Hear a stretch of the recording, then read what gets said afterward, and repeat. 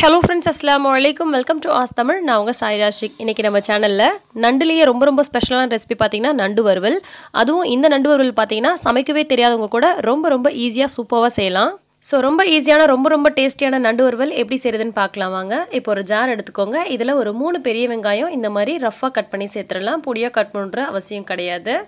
அதுக்கு அப்புறமா நல்ல பழுத்த தக்காளியா ஒரு 3 தக்காளி இந்த மாதிரி ரஃப்பா கட் பண்ணி சேர்த்துக்கோங்க. கூடவே 2 டேபிள்ஸ்பூன் அளவுக்கு இஞ்சி பூண்டு விழுது சேர்த்துக்கலாம். இந்த ரெசிபிக்கு பாத்தீங்கன்னா எதையுமே வதக்கணும் வெயிட் பண்ணணும்ன்ற அவசியம் கிடையாது. ரொம்ப ஈஸியா சட்டுன்னு குயிக்கா செஞ்சிரலாங்க. இப்போ ஒரே ஒரு பச்சை மிளகாய் சேர்த்திருக்கேன். 1 டீஸ்பூன் அளவுக்கு சீரகம் சேர்த்துக்கலாம். 1 டீஸ்பூன் அளவுக்கு பெருஞ்சீரகம் சேர்த்துக்கலாம். 1 டேபிள்ஸ்பூன் அளவுக்கு முழு மிளகு சேர்த்துக்கோங்க. கூடவே 1/2 டீஸ்பூன் அளவுக்கு மஞ்சள் தூள் சேர்த்துக்கிறேன். 1 டேபிள்ஸ்பூன் அளவுக்கு மிளகாய் தூள் சேர்த்துக்கிறேன். காரம் கொஞ்சம் கூட சாப்பிட்றவங்க இன்னும் கொஞ்சமா எக்ஸ்ட்ராவா மிளகாய் தூள் சேர்த்துக்கலாம். நான் கொஞ்சம் சேர்த்துக்கிறேன். அதுக்கு அப்புறமா இதுக்கு தேவையான அளவுக்கு உப்பு சேர்த்துக்கோங்க. உப்பு பத்தலனா பார்த்துட்டு சேர்த்துக்கலாம். கூடவே கொஞ்சமா கறிவேப்பிலை, கொஞ்சமா புதினா, கொஞ்சமா மல்லி இது எல்லாத்தையும் சேர்த்துட்டு நல்ல ஒரு ஃபைன் பேஸ்டா அரைச்சு எடுக்க போறோம். இந்த நண்டுக்கான மசாலா எதுவுமே பாத்தீங்கன்னா நம்ம வதக்க போறது இல்லைங்க. அப்படியே நம்ம பச்சையா அரைச்சு அதுக்கு அப்புறம் தான் தாளிக்க போறோம். அவ்வளோ சூப்பரா இருக்கும். என்னடா இது வதக்காம செய்யறோமே அப்படின்றதுனால நல்லா இருக்குதுன்னு நினைக்காதீங்க. ஒன்ஸ் நீங்க இந்த மாதிரி செஞ்சு பாத்தீங்க அப்படின்னு சொன்னா அதுக்கப்புறம் நீங்க வேற எந்த மாதிரியுமே செய்ய மாட்டீங்க. அதே மாதிரி நண்டுல வேற எந்த ரெசிபியும் செய்ய மாட்டீங்க. இதை தான் செஞ்சு சாப்பிடுவீங்க. அந்த அளவுக்கு ரொம்பவே டேஸ்டா இருக்கும். இப்போ அரைச்சு எடுத்தாச்சு. இப்போ ஒரு மண் பாத்திரத்தை வச்சுட்டு அதில் தேவையான அளவுக்கு நல்லெண்ணெய் விட்டுக்கலாம். நல்லெண்ணெயில் செஞ்சால் ரொம்ப சூப்பராக இருக்கும்.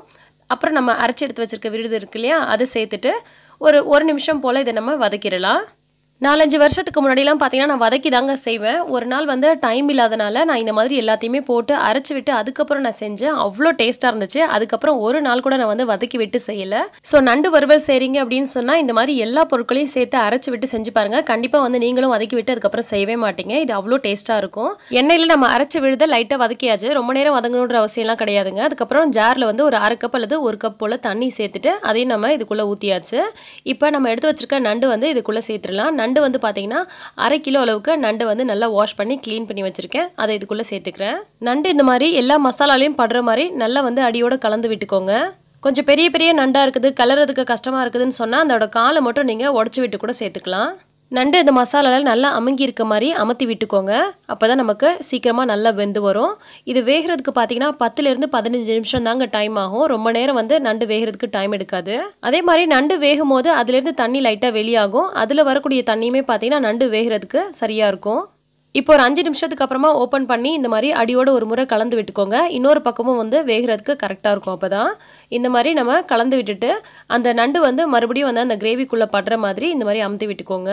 இப்போ மறுபடியும் மூடி போட்டு ஒரு 5 to 6 நிமிஷம் போல் மறுபடியும் வேக விட்டுறலாம். அப்போ நமக்கு சரியான பக்குவத்துக்கு வரும். எப்போதுமே நண்டு உள்ளே சேர்க்கும் போது வேற கலரில் இருக்கும். இந்த மாதிரி வெந்து வந்துருச்சுன்னு சொன்னால் அதோட கலர் பார்த்தீங்கன்னா அந்த கால்கள்லாம் ரெட்டிஷாக ஆகிடும். சரியாக ஒரு 12 to 15 நிமிஷத்துக்குள்ளே நமக்கு நண்டு நல்லா ரெடியாகி வந்துருச்சு. லாஸ்ட்டாக கருவேப்பிலையை தூவி நம்ம இந்த மாதிரி அடியோடு ஒரு முறை கிளறி விட்டுறலாம். கடைசியாக கொஞ்சமாக கொத்தமல்லி தலை தூவிட்டு சர்வ் பண்ண ஆரம்பிச்சிடலாம். பார்க்குறதுக்கே செம்மையாக இருக்குல்ல, சாப்பிட்றதுக்கு அதை விட சூப்பராக இருக்குங்க. இன்னொன்று புதினா கொத்தமல்லி கருவேப்பிலாம் சேர்த்து அரைச்சிருக்கோம். ஸோ டேஸ்ட்டாக இருக்குமா அப்படின்னு சொல்லிட்டு நிறைய பேருக்கு டவுட் இருக்கும். செம்மையாக இருக்கும். கண்டிப்பாக நீங்கள் ட்ரை பண்ணி பாருங்கள். என்ன நம்பி ட்ரை பண்ணி பார்க்கலாம். அவ்வளோ சூப்பராக இருக்கும் இந்த ரெசிபி.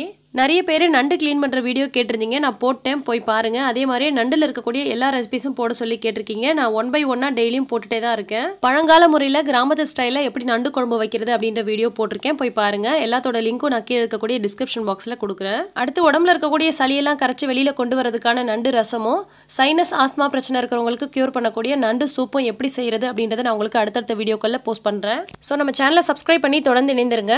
சப்ஸ்கிரைப் பண்ணவங்க பக்கத்தில் இருக்கக்கூடிய பெல் ஐகானை கிளிக் பண்ணி வச்சிட்டீங்க அப்படின்னு சொன்னா நான் போடக்கூடிய எல்லா வீடியோஸும் நீங்க மிஸ் பண்ணாம உடனுக்குடன் பார்க்க முடியும். ஸோ அடுத்தடுத்து ஆரோக்கியமான ஈஸியான ரெசிபிஸ்ல பார்க்கலாம். நன்றி.